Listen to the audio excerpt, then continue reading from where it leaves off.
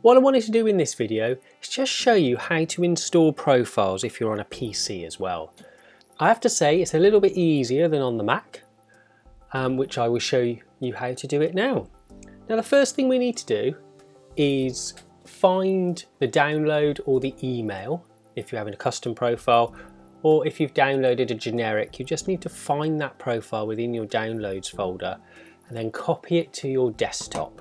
And that will be just a drag and drop onto the desktop, or if you're in Gmail or Yahoo Mail, you need to just click download and just download it to where it needs to be, which is on the desktop.